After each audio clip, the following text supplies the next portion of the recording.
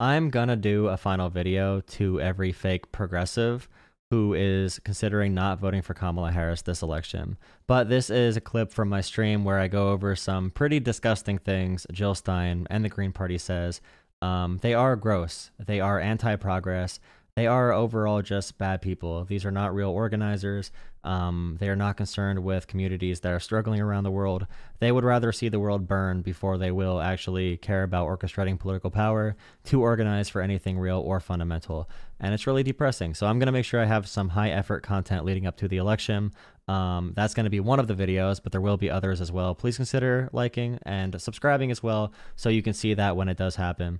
Drop a comment. My memberships are open for the channel again. And if you have any ideas for Pennsylvania, I do live here. I'm looking for different podcasts and radio shows that are center left, center right, whatever. I want to go on these shows before the election. I want to do a mini self tour of Pennsylvania. If you can find any shows like that, email me or shoot me a message in Discord. I really want to do this. Please let me know.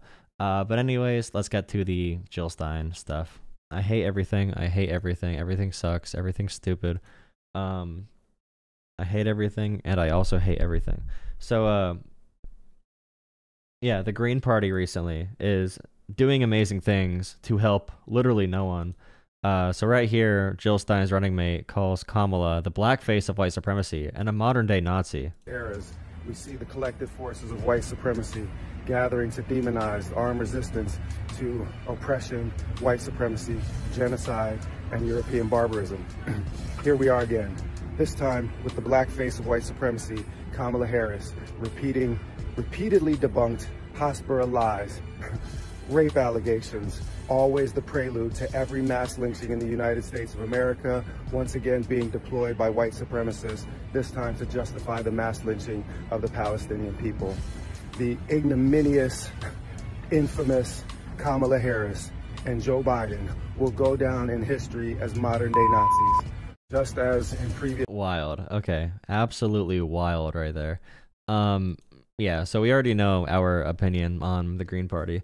But also here, this is a really interesting interaction. So, fresh from attacking, I don't know how to pronounce that name, but Jill Stein and Butch Ware are now attacking me as a rat, a House N-word, and an FBI agent, no less. A great way to help the Palestinians and stop genocide. And Jill Stein, this is a lie. I never attacked them, Nora. And I never called you a rat or anything else. We all know you want everyone to vote, sorry, I got caught up there. To vote blue no matter genocide, no matter what side, no matter genocide. But you can make that case without spreading misinformation. And he says down here, Bush did. Which, okay, yeah, right here. You see that? You see that? Okay. And Jill Stein says, oh, so you're admitting you lied. Why don't you delete your tweet and issue a correction and an apology? What kind of journalist are you? Bro, your VP said this. They're talking about your entire campaign. I know that Jill Stein's not an adult, but as an adult person who's engaging in politics, especially when your like main goal is supposedly to help people who are suffering, you can't just be like, oh yeah, my VP says that he did not represent the campaign. Actually, maybe you should give an apology. The Green Party shouldn't apologize for this. You should apologize to us for spreading fake news by associating me with my VP. And this has been happening all over the place too, with many Green Party members just openly saying, hey, by the way, our only goal now, we're not going to pretend like we care about anyone at all. Our only goal is to see the destruction of the West, pretty much. Make no mistake that this rumble of abandon guarantees a failure for the Vice President, the loss of Michigan, and the loss of the White House. That we can depose the leaders who sit atop a superpower, a success that will happen immediately when we know the results on the 5th of November. A success that will happen immediately. What kind of success do you get from this, other than feeling good about yourself and being able to say that you're better than everyone because of your moral posturing? I cannot stand this happening all of the time. They are traitors to progressive causes. They do not care about helping literally anyone. It's terrible. They are teaming up with the fascists because they care more about causing disruption and disrupting the liberal system. They care far more about causing chaos than they ever cared about actually helping people. They would let the entire world die before they would actually confront political realities and work within any system other than the one they want to produce better outcomes. I don't care what system I'm in. I'm going to try to do whatever can pragmatically and realistically work to help the most people, to end the most amount of suffering throughout the world.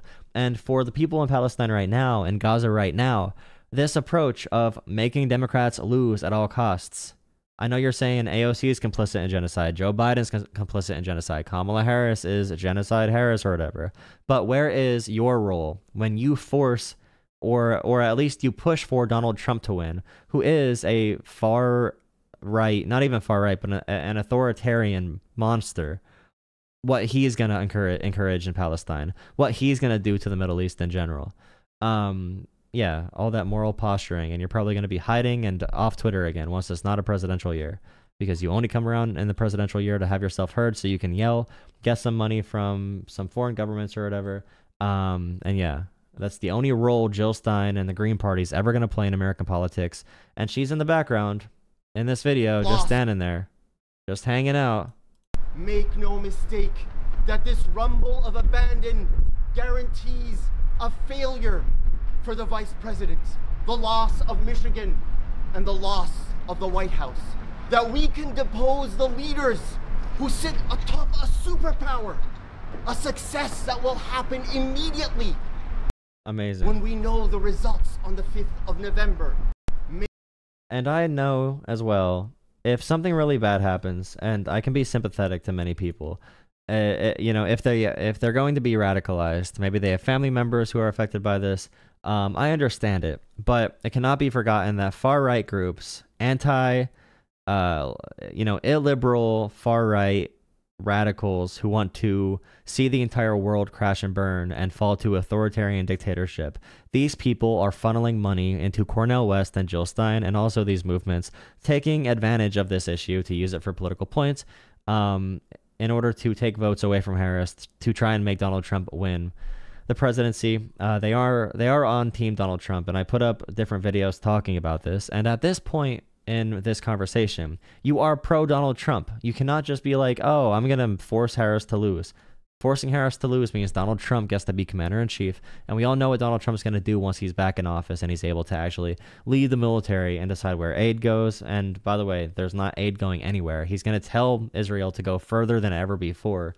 And yeah, when that happens, I hope you're still organizing in the same way. And by the way, Donald Trump's probably going to make it almost impossible to organize in a safe manner. But yeah, who cares about that? I care about feeling right now. I want to be morally correct. I can't handle my morals. Oh, my morals are being challenged because I need to vote for a lesser of two evils. Oh no, that's the most difficult thing I've ever gone through in my life. Imagine the privilege. And not only privilege, again, very, people in very weak positions being taken advantage of. I'm very sensitive to that.